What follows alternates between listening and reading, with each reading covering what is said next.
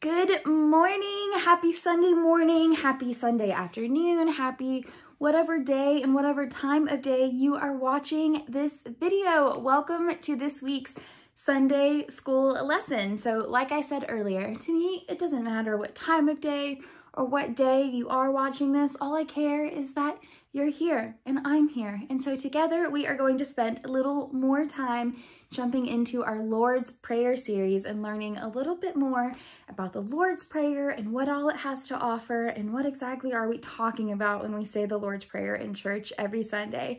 We are going to continue that conversation.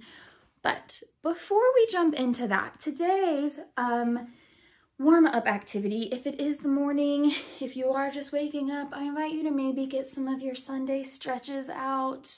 You know, let's just stretch it out a little bit. Let's reach up to the sky. Let's go down and touch our toes. Let's come back up. Hello.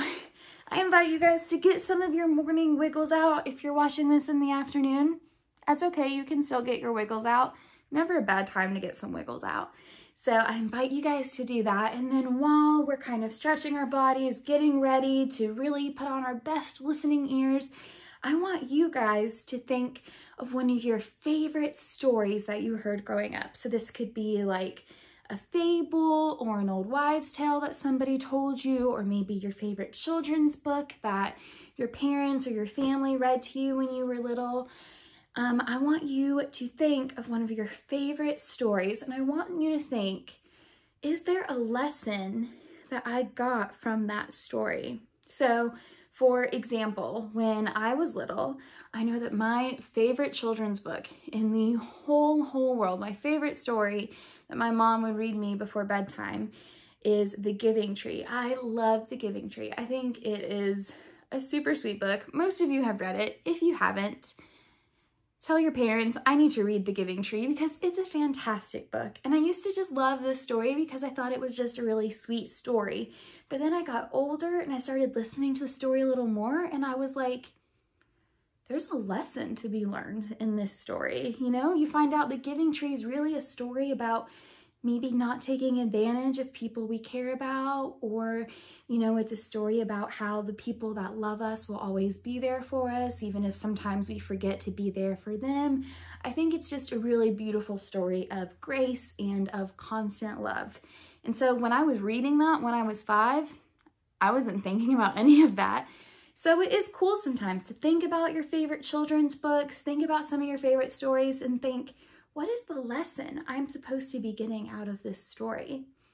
So I invite you, if you're watching this video with your family or with anybody else in the room, take a second to pause this video and discuss some of your favorite children's books or some of your favorite stories, and maybe think to yourself, is there a lesson I'm supposed to get out of that story? And what might that lesson be?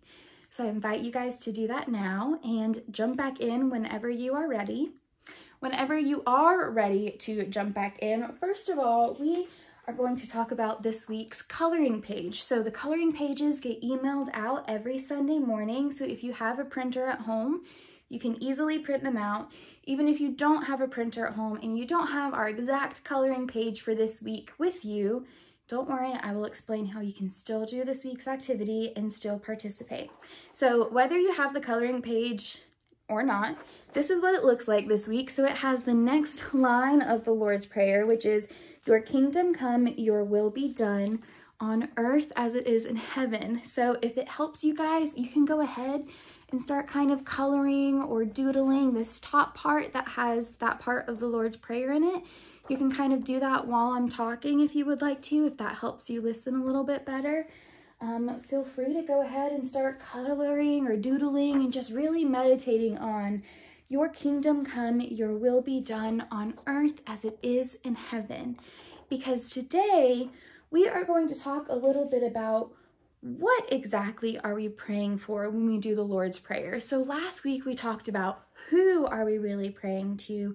So this week we're going to talk about what exactly are we praying for when we do the Lord's Prayer. So To get started, this is the time when I need all of you to calm your bodies, maybe doodle or work on your coloring sheet, and I need you guys to put on your very best listening ears because this is the part of the lesson where I have to talk a lot. So put on your very best listening ears, let's calm our bodies and jump into today's lesson, and then after the lesson I will tell you guys the fun activity that you can do today inspired by today's lesson. So let's jump on in. So let's start with realizing that we are all part of systems. So a system organizes how a group of people live together. So for example, we have family systems. So your family system includes the expectations, the rules, or the patterns affecting how you live together as a family, right? So there, are certain expectations that your family has for you. There are certain rules in your household. That's your family system. That's how your family works and tries to live its best life. So that's one example of a system. We have educational systems. So an educational system is like the way schools operate and the way that they are dedicated to helping students learn. And then another example is we have government systems. So our government system is like the way our country is run and the laws that our government puts into place that we need to live by. So that's like a government system. So there are also cultural systems that are equally, if not more powerful than all the other systems I just mentioned. Cultural systems are actually really important and really powerful. So in Jesus's time, the biggest system that people knew of was a kingdom. So if you paid attention in the Beatitudes Sunday School series that we completed a couple weeks ago, remember we talked a lot about what a kingdom is or what a kingdom looks like. So to revisit that really quickly, a kingdom was the system ruled by a king, or in the case of Jesus's followers, their system was run by a Roman Caesar, which was like their version of a king. So it was very sad and upsetting to Jesus the way that this really large system in Rome was dividing people. So the Roman kingdom was set up to essentially help powerful people make more money and gain more power. But the less privileged people became even poorer and faced even greater challenges. So that was the way their system was set up. And I don't know about you guys, but that doesn't sound like a very fair system. And Jesus kind of agreed. So the Roman kingdom was set up that way. And we see this in our systems today too sometimes, right? We see the way that they often help those who hold the most power, right? We see a lot of people in power getting a lot of help. And sometimes we see our system maybe harming people who don't have as much power. So it's kind of sad, but we can see some ways that our current system reminds us a little bit of the Roman systems back in Jesus's time. So when Jesus prays for the kingdom of God to come to earth, he is calling for God's system to change the kingdoms or systems of our world. So with God's kingdom on earth, if God's kingdom were on earth, the vulnerable, less powerful people would receive the rewards, the care, the love, and the things that they need to thrive and survive. All people would equally have joyful and full lives, being treated justly and compassionately. This is God's will, and this is God's dream for our communities. So because God's kind of kingdom was so different than what people were used to back in Jesus's time, because God wanted everybody to be treated fair and justly, and that wasn't what people in Jesus's time were seeing from the Roman government. So because of all that, when Jesus was here, he told several parables. So another word for a parable is a story. So he would tell lots of parables or stories about God's kingdom. So he used things that people would have known well back then. So stories about farming, cooking, fishing, in business. For example, Jesus compares God's kingdom to a mustard seed. Even though this is one of the tiniest seeds, so we've talked about the mustard seed story before. I've talked about it with some of y'all at least. So for example, the mustard seed is one of the tiniest seeds in the whole wide world. But the mustard seed grows to become this big, enormous, beautiful tree, which provides shelter and food for other living things. So that image, thinking of this really tiny seed growing into this big, beautiful tree that can provide life for all kinds of nature and other life. So when we think about things like that, when we think about that image, it kind of reminds us, right, of how God's kingdom generously nourishes life and is also gentle in its power. So that small, gentle seed growing into this huge tree reminds us that God's kingdom is very generous with how it nourishes our lives, but it's also gentle in its power and how it starts, just like a super tiny mustard seed. So another example of a parable Jesus told is, Jesus also says the kingdom of heaven is like a merchant. So a merchant is like a person who buys and sells things. So Jesus said the kingdom of heaven is kind of like a merchant who is out looking for really valuable pearls, When the merchant finds a single pearl holding the most value of any pearl he's ever found, he sells everything he has and he buys that one single pearl. So one of the things that this parable shows us is the value and meaning of God's kingdom.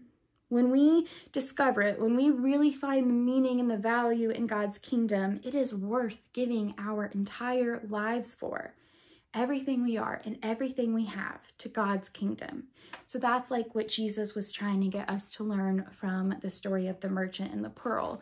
He sold everything to get this one pearl. So Jesus was trying to let us know, once you discover the kingdom of God, once you find that super valuable thing that your heart has been desiring for so long, you're willing to give up everything you have to be a part of it.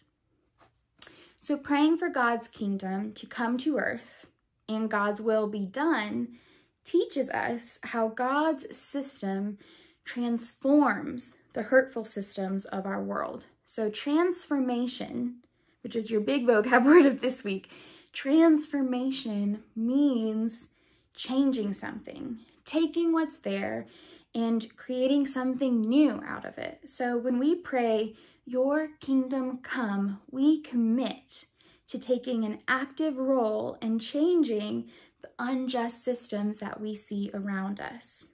So our faith is more than just the ideas we believe, guys. Having faith is more than just saying I believe in God and I believe that Jesus died for me. Our faith is about movement and it's also about action. We can bring about God's dream of justice and love by sharing with one another, by listening to and learning from each other, by laughing and crying with one another, and standing up for and with people that we feel have been treated wrongly. So that was this week's lesson, was to just give you guys a little bit of a snippet into what exactly parables are and what exactly are we praying for. And essentially, when we say, "Your kingdom come, your will be done," we are saying, God, we understand that the way the earth is working right now is not your dream and not necessarily your will, but we pray to be an active part in making your dream for our world come true. So that's really what we're saying when we say, "Your kingdom come, your will be done on earth as it is in heaven." We're saying, God, the system of heaven, the system that you want for us, where everybody gets treated fairly and justly and compassionately, we are willing to do whatever it takes to help see that vision on earth. So that's basically what we're praying to God for when we say, "Your kingdom come, your will be done on earth as it is in heaven." We're saying, make earth look like heaven. Make earth look like the way your system designed it to be. So that's what you're praying for in that line. So your activity today, we talked a little bit about parables and stories and what they mean. So I think it might be kind of fun if you use all this empty blank space on your coloring page to maybe draw or write your own parable. So I want you to think of something in your life. Think of something around you that maybe represents a part of God's kingdom or a part of the system of God. So like we talked about a mustard seed, it starts out as something really tiny and it grows into something beautiful that provides life. So that helps represent, God's power and his gentle power, because it comes from that tiny mustard seed, but becomes this big, powerful thing. So you have the mustard seed parable example. We have the merchant selling a pearl, or selling everything he had to get the pearl, and the pearl represents heaven. So, you have examples like that, parables like that. So I want you guys to put on your very best thinking caps and imagination hats. And I think it would be fun for you guys to try to picture your own parable and either write it. You can write it like a story or maybe draw it in pictures. I think it would be fun for you guys to get a little creative with all this blank space. And like I said, if you don't have this physical coloring page, all you need is a piece of paper and you can still write or draw your own parable. I think it would be fun for you guys to see what you can come up with. And what kind of stories you could tell that might represent God's kingdom on earth. I think you guys can do it, and I think they're going to be really cool. So I encourage you to try doing that. Also, another thing that got sent out this week was your take-home page. This just has a little recap for your parents or your family about what we learned this week. It has some talking points and some questions in case you or your family want to talk about this anymore. And then it has a special challenge for you guys to do this week. And I really love this challenge. So we are going to do it together because I think it'd be cool if all of you tried it out, whether you have this page or not. So the challenge this week is challenge your family members to look for signs of God's kingdom throughout their day.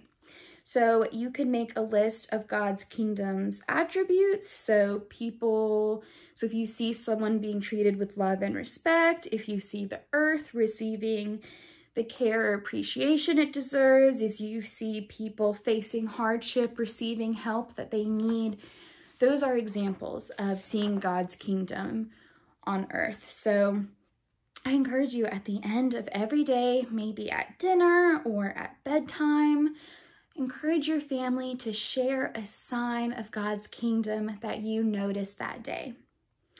And if you have a day where you don't really notice God's kingdom anywhere, guess what? That means that's a day where you get a chance to show somebody God's kingdom. So maybe you have a friend at school who is alone, or I know most of you are doing virtual school right now, but maybe you just have a friend that maybe they don't have a bunch of other friends, they normally sit alone at lunch, things like that. They feel kind of left out. Maybe they haven't been seeing as many friends lately, especially with all the virtual stuff. So maybe you could reach out to them or write them a letter or draw them a picture. Just let them know that you're thinking of them. Anytime you and your family are going for a walk outside, you have an opportunity to pick up trash or litter and help care for the earth that was created for us. You could ask your families or ask your parents if when they're at the grocery store, maybe you guys could pick up a couple extra items and donate it to a local food bank. Or you can also check on members of our church, members of our parish. Ask, does anybody need help with anything? Can we volunteer with any of our parish families?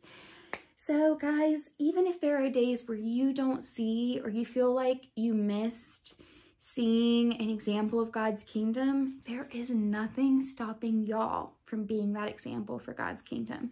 So I encourage y'all, at least for this week, at the end of every day, so whether dinner time or bedtime, sometime in the evening when your day is winding down, I want you to think, where is one place that I saw an example of God's kingdom on earth today? And if you didn't see it, then I want you to think, how can I be an example of God's kingdom on earth tomorrow for somebody or for the earth or for whatever? So that was today's lesson. Like I said, all of the take-home pages and the coloring page got sent out via email. So if you guys have a printer at home and you really want that stuff, your parents and families know how to get it. I hope you guys enjoyed this lesson. I always love leading them. Like I've said in the past, I hate that we can't physically be together quite yet, but even though I'm leading these through video and you're watching them as you can, it still feels like that little moment in the week where we get to be together, even if it's through a screen. So thank you for watching. Thank you for continuing to want to be a part of Sunday school. I love all of y'all. I miss you so much. I really just miss us sitting and having Sunday school together, but we will get back there soon as it is safe for us. So please know that I love you, I miss you. As always, if you have any questions about anything I talked about, if I maybe didn't explain something well enough, or I just said something and you're kind of like, Miss Felicia, I got questions about what that means, that is totally okay. That is expected. That is a good thing to have questions about what I'm talking about. So if you do have any of those questions, I encourage you to bring those questions to your family. And if your family can't answer them, reach out to me and I would love to help explain any of this any better or any more than I can for you. So know that, as always, if you have any questions or needs or anything, your parents have my phone number and my email, and they are more than welcome to use either anytime that y'all need it. So again, for the bazillionth time, but I'm saying it for the bazillionth time because I really mean it. I love you guys and I miss you, and I will see y'all next week for our next Sunday school lesson. I hope you have fantastic weeks, make good choices, be good for your families. I say it every week because it's true every week. They need you to be good right now, so be good for them. And I will see y'all next Sunday. Have a fantastic week.